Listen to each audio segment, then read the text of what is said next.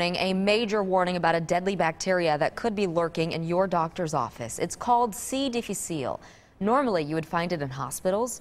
Lately, people have been getting the bug from a doctor or even a dentist's office. And get this, alcohol gels and wipes do not get rid of C. diff. It's what it's called for short. While the CDC is trying to figure out why, they've been best advised to always wash your hands with soap and water. Scary. It's not just deadly bacteria you need to worry about when you visit the doctor these days. That's right. 41 Action News reporter Sarah Hollenbeck joins us live. And Sarah, can you really get sick from being in a waiting room?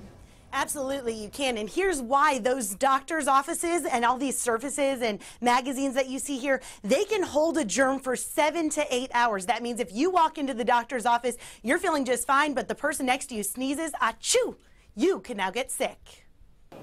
The first thing parents see when they walk into Premier Pediatrics in Overland Park is 2 waiting rooms, one for sick kids and one for those going in for a checkup.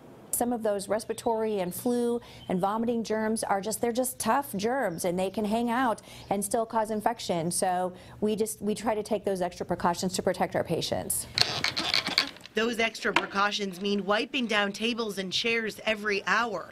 And one that's not so popular with the little ones, pulling toys, books, and magazines from the waiting rooms. During the months of really November through probably May, those books will be on vacation.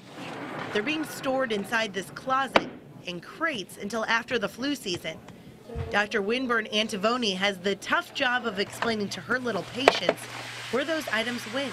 We reassure them that they are well and they're just having a little rest period, and they'll come back in the summer when a lot of the ugly germs have gone away. A new study in the journal Infection Control found kids and adults are at a high risk of catching the flu up to 2 weeks after they visit a doctor's office.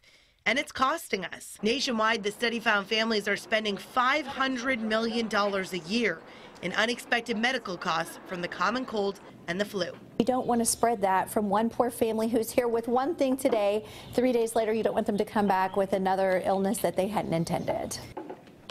Now, here's the thing. If doctors' offices were to clean better, they could actually avoid 800,000 cases of the flu every single year. That's just by cleaning better. Another thing that they recommend, bring in your kids' own toys from home, and then as soon as you get home, wipe them off. That way you know that those germs are solely the ones of your child. Reporting here in Kansas City, I'm Sarah Hollenbeck, 41 Action News.